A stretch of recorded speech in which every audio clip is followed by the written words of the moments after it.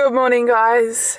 So it's Mother's Day today. I'm headed over to my mum's house to take her out for breakfast because she works this afternoon. So I'm going to show you what I got her. It's going to be a bit awkward filming in the car, but I got her some Lindt and some Ferrero Rocher, and I got her these pretty yellow flowers.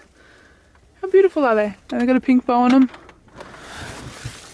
So yeah, I'm excited to give her this. Last year my mum wasn't even in the country, I think, or she was like, no, maybe she was interstate, but she wasn't around last year for Mother's Day. So this year I get to celebrate it with her, and I'm very happy about that. Can't wait to see her, can't wait to take her for breakfast and celebrate the fact that she's been a great mum to me.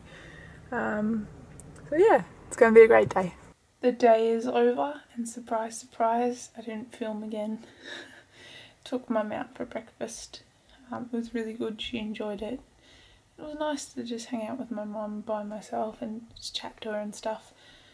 I ended up hanging out with her for a bunch of hours, going on a massive walk with her and just chatting and stuff, so it was really good. And then came back to Emily's house and tried to start studying. Didn't go too well, so I went for a run. That was good. I got lost, but it was amazing.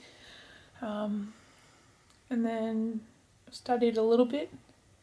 I've studied probably in total about 2 hours, 3 hours this weekend. It's been completely like unfocused.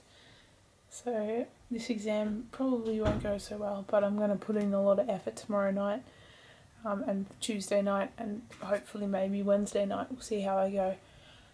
But if I fail, I fail. It's not that important. It's important, but not that important.